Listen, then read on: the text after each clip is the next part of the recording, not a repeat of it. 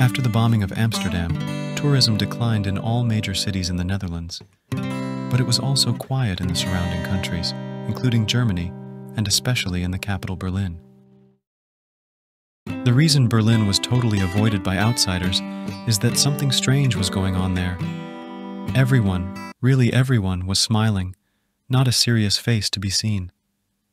Only a few vloggers, who wanted to make videos as disaster tourists to boost their own views, had crossed the border. But that turned out to be a big mistake. I knew a while ago that AI was very good at chemistry. It developed all kinds of new, terrifying, poisonous gases. But because AI was not yet self-aware, it did not cause any problems at the time. And AI didn't want to kill people, but only to divide them. And well, they were also interested in being able to control us. I'm not going to beat around the bush anymore. I developed a new drug called S1.